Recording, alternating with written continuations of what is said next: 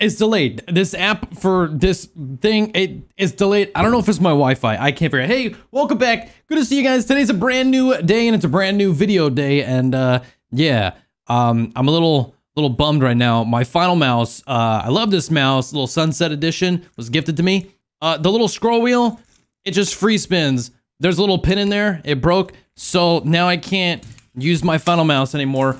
But now I'm going to use this Aki one, which I reviewed in another video. You can check it out if you want. No pressure. You know, hey, nice lighting, right? You know, it looks pretty good. Anyways, so today we're going to be making a whole new video. And today I want to show you guys something kind of cool, which you guys might be interested in. And that's all about having two different recordings going on in the same video so that in post-production, when you're editing your video, you can kind of take whatever you need and apply it to your video. You know, if you're like a gameplay kind of person and you want to set up your whole YouTube video where it's just like gameplay, but then sometimes you want to put in your face cam, but you sometimes want to go full screen and you don't want to like take a small image and then blow it up. You want to make sure everything's like one-to-one and looks nice, right? So I'm teaching you guys today how to make this happen, and that is to do something kind of that you might not think is normal. So I'm going to jump in and show you guys exactly how to set up a multi-recording situation inside of OBS. Now, for this, I want you to keep in mind that it's going to be one video that you're essentially going to be cutting up. Now, to do this, you need to open up a nice little instance of OBS. If I open that up, now there's a couple ways to go about this. You already have to be in the mindset of thinking, do I need 2 sources, 3 sources, 4 sources? How many sources do I need? And let's just call it up to 4, because if you go any more than that, things are going to get a little bit more tricky and you're going to have a pretty giant file, I think. So let's stick with 2 sources, but I'll show you how to do 4 just in case. Right off the bat, you want to go ahead and go into your settings and you want to start to set up your OBS the proper way. So if I go over here to the output, we want to make sure that we are in the advanced mode because advanced gives you more options and more flexibility. Now, this doesn't really work for streaming. If you're streaming, your entire preview is what's going out to Twitch or YouTube or wherever you're streaming. So make sure that you are only doing the recording, unless you need to stream. If you need to stream, make sure to set up multiple scenes for that, but don't do this for streaming. This is not something you want to do for streaming. Anyways, go over here to recording. You're going to want to set this to MP4 or MOV. You could use these other ones, but I'm going to go ahead and stick with MP4. It's primarily the one that I use, and it also allows you to upload to like Twitter and stuff, so keep that in mind. MP4 is like your best friend on the internet. Down here, you're going to want to select CBR. That's constant bitrate. You're going to want to set your bitrate to something like between 10 and 20,000 minimum. Now, I know that sounds kind of bonkers, but you'll understand why here in a second. Keyframes, I'm gonna leave it at 2. I'm gonna put this at max quality. I'm gonna leave this at high. I'm gonna leave these settings as is and just hit apply. Now, when we record, it's going to record at whatever resolution we set it to, so we have to set that up. But first, I'm gonna come over here to audio, make sure I got some default audio going on for my desktop. My mic can be my chat mic. I'm gonna hit apply. And then back down here, I'm gonna go back to video, and this is where you actually need to start realizing what to change your resolution to make this work. Now to do this, you wanna go ahead and create a custom resolution, but if you are doing a 4 video setup, here's what you need to do. Go ahead and open up your calculator. Now, you might already know the answer to these numbers here, but what you essentially wanna do is you wanna change over to 4K. So your resolution, you're gonna wanna have that be at 1920 times 2, which is 3840, right? So 3840, we're gonna go ahead and type in 3840, and then X, next we're gonna need to type in 1080 times 2, hit enter, and that's 2160. So over here, we're gonna type in 2160. And then for the output scaled, we're gonna leave that at maximum resolution. We're gonna set this to 36 samples, and our FPS, you can kind of change this to whatever you want. I'm gonna put it as 60 and hit apply. And now this would be, again, to set up a 4 cam or 4 screen situation. I'm only going to do 2 here in a second, but I'll show you what to do with that. So I'm going to hit OK, and now our resolution and base canvas is 4K, and to go ahead and set this up properly. Now, so for this, you're going to need to set up 4 different sources that is going to be all kind of stitched together inside of an edit. So you're going to have 4 different screens here, and to do that, you're going to go ahead and add a source. We're going to just get a little video source here. That looks pretty good. I'm gonna hit OK, and now you can see right there is our source number 1. Now keep in mind, this is a 1080p source, and it's in the upper left-hand quadrant. So now we're gonna need to add something else, and we're gonna add a display capture.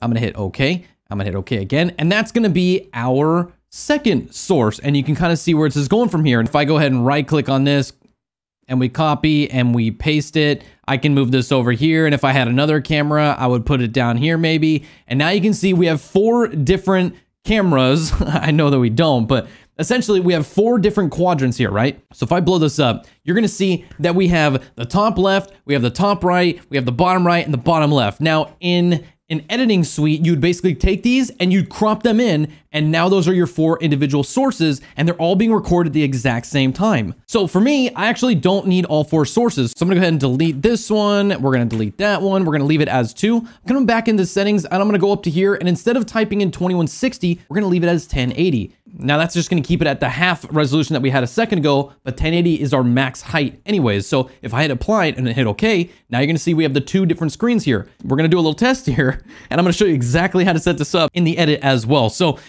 if I come over here and I just start to record, this is looking pretty good. I'm gonna put this off screen here for a second. Now you can't see what's happening, but basically we are taking my desktop and we're taking this face cam and I'm recording them at the exact same time. Now I'm gonna go ahead and stop this recording and we'll take a look again. So now that we're here and we're finished up with our recording, I'm gonna hit stop. And so now you're gonna come up to file and hit show recordings. That's gonna show where your file was saved to. Now, if you don't know where it was saved to, you can go back into your settings. And if you wanted to customize it, you can actually go back into the output and you can switch up where you wanna save it to by hitting browse and just putting it into the spot that you wanna put it into. So now that we have our file, again, show recordings, we have this file. I'm gonna put it on my desktop.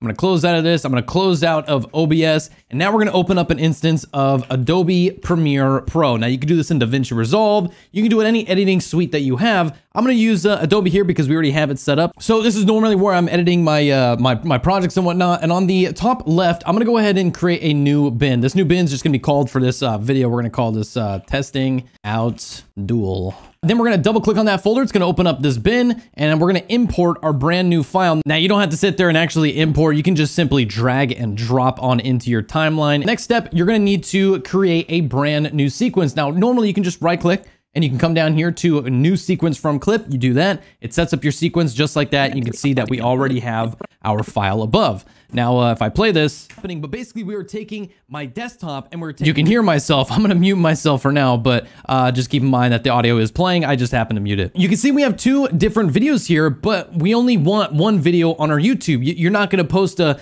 super wide video like this on your YouTube. So to keep it nice and simple, you're gonna just go ahead and first of all, let's title this thing. Let's call it the sequence. And this is our clip. I'll leave it like that because it's a little descriptive on the date and time that I recorded it at. You're gonna click on your sequence and you're gonna right click on it and you're gonna go down to sequence settings. Now, when you do that, you're gonna get a bunch of options here. Now, what I want to do is I wanna set this to 1920. So we're taking our wide aspect ratio and we're cutting it in half. So now we're gonna be back to 1920 by 1080. I'm gonna hit okay. And it's gonna ask me if everything's gonna be fine. It's gonna be cut up and stuff. You just hit yes. So now you can see it's split right down the middle. That's not what we want. Our first step is moving our video into place. Now, grabbing our whole video right here, I'm gonna come up to the position and we're gonna type in 1920 and I'm gonna hit enter. And you can see just like that, now I'm full screen, full cam on the left-hand side. So that's looking pretty good, but we now need our second source. So if we hold Alt and I drag up on this clip, it creates a duplicate version of it, but not the audio. So now we're technically looking at that same face cam, but we're gonna come over here and we're gonna click on this. And instead, I'm gonna hit 0 and hit enter. And now we are looking at our other screen. Now to see what's actually happening here, if I go back to 1920, and I slowly start to drag this down to 0, you can see that we're just sliding it over essentially, right? So you're just sliding it over. I'm gonna hit 0 to go ahead and lock it up. Pixel perfect movements here. So that's looking pretty good. Again, 1920.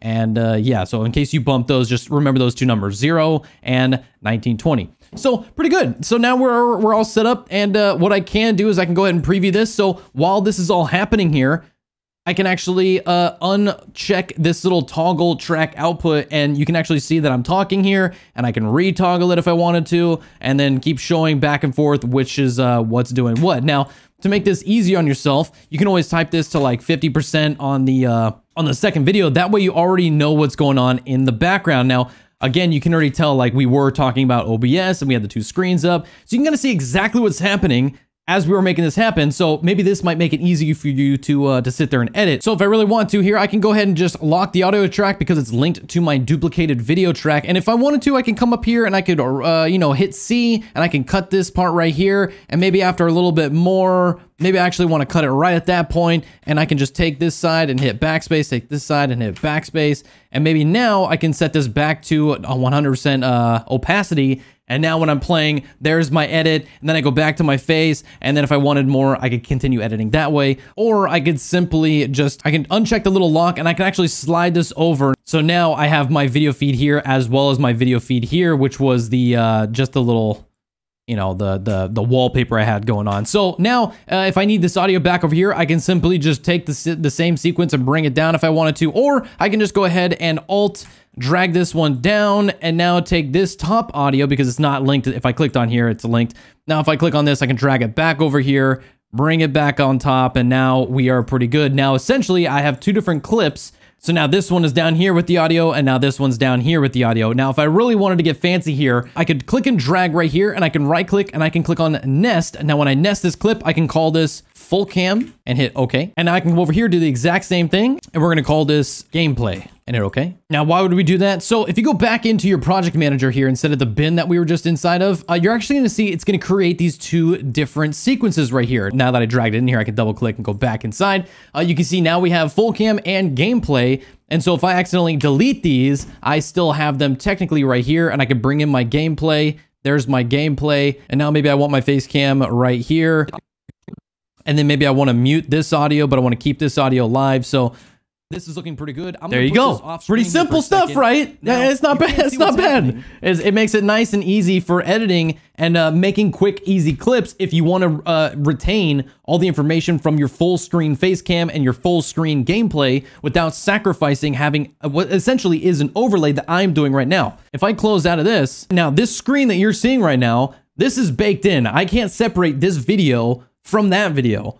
And I mean, I could, but then it'd just be a black square right here, and that wouldn't look very good. So this is how you can kind of have like two separate videos going on at the exact same time that you can then take it into your editing suite and then pull them apart essentially, and then start to work with them and drag and drop them, or maybe shrink it down or make your own overlays and whatnot. It does take an extra step to separate those two clips, but just keep in mind that you can do this and you don't have to sacrifice the quality of having a smaller screen that you have to blow up in the end. But yeah, that's it. That's this whole video. I hope you guys enjoyed it. Hopefully it's easy to follow along. You're basically just changing your canvas to 4K and then cutting it up in the ways that you need it, or you're changing into like super ultra widescreen 4K and then you're cutting it in half. So just keep that in mind on how to produce your videos for YouTube or whatnot and retain quality in both. So again, want to make sure that you double your bitrate as well, because you want to have enough bitrate for both sides. And if you normally record at 10,000 bit rate, give it that extra 20,000. Let it get all that extra, because you're at a higher resolution, meaning you're needing more bit rate. If you keep the same bit rate at a high resolution, you're gonna have a little bit more problems and maybe some more artifacting. So keep that in mind. Anyways, that's it. You know, if you guys can go ahead and hit that like button, dude, that'd be great, man. Hit the sub button while you're at it, and maybe that little notification bell, so every time you see these videos pop up, maybe you can go ahead and check them out. Now, if you don't like it next time, you can always unsub. You don't have to stay subbed. If maybe the content's not for you, go ahead and unsub, dude. But maybe wait till next video and we'll go from there. Appreciate you guys. Catch you next time. If you guys ever want to drop into the channel, twitch.tv/activator, activator.tv. Same thing. I'll catch you there Monday, Wednesday, and Friday. All right, that's it. Have a good one. Take it easy. Peace.